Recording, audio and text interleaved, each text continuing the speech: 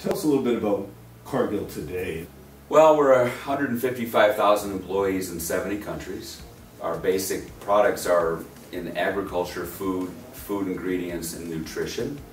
We do have some branded products like Truvia, the all-natural zero-calorie sweetener. We just sold our 10 billionth sachet of Truvia. It went from zero to it's the #2 tabletop sweetener in the market today, and it's the #1 stevia-based sweetener in the market today.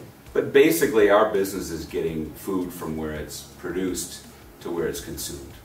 Everything from buying soybeans or corn, barley, wheat from the farmer, putting it on a truck, a rail car, a barge, a ship, and maybe exporting it to China from Brazil or from Canada to China. And also taking that food and processing it in some way. So we might take soybeans and crush them to make cooking oil, to make soybean meal to feed chickens. We buy cattle and make beef. We buy turkeys and sell whole bird turkeys. Honeysuckle White is another branded product of ours. But one of the things we like to say, which is difficult to prove, but you probably consumed a Cargill product at some point in time in your day. That whether it was we feed about 1/3 of the world's salmon, for example.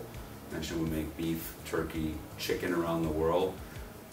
We're the #1 supplier of eggs to McDonald's. So we don't have a high name recognition because we don't have a lot of branded products. But the ingredients that we make, and also the fact that I think that we're private, means we are kind of off the radar, but that's okay, we like it that way.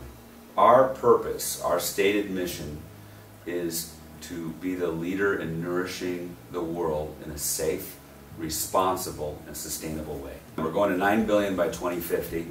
We're at 7.4 today. Now, to me, 18 years is a snap. There's 1.3 billion more people in the world today than there were just 18 years ago.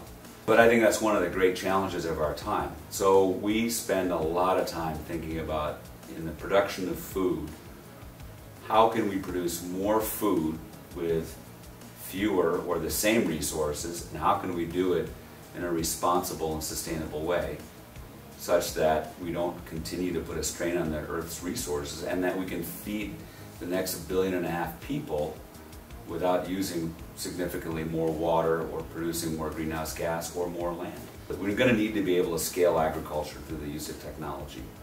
So, for example, we just made an investment in a partnership with the Nature Conservancy and Nestle. And it's basically an acoustic listening device that when a farmer irrigates their field, can tell the level of saturation in the ground acoustically and stop watering. And so our job is to bring technology, whether it's satellite imaging, drone imaging. I told our CIO I want us to be known as a technology company. Bringing technology and having technologically advanced businesses that help us achieve our mission of being safe, responsible, and sustainable producers of food. We also have a partnership where we're producing protein replacement for fish ingredients into fish feed through fermentation, through agricultural products. And agriculture has been a slower industry to develop its technological resources. I think it's going to come pretty fast in the next 5 to 10 years. So we have excellent relationships with heads of state. I spoke to a head of state just an hour ago about what's going on with NAFTA and what we can do to keep trade lanes open, keep trade relationships open. The issue with President Medvedev wasn't related to that plant in Ukraine. It was related to just some help on getting we're building a sunflower crush facility in Volgograd in Russia. And it was going a little slowly due to some administrative congestion, if you will. And so I asked him for his help in clearing up the bottleneck. Did he do it?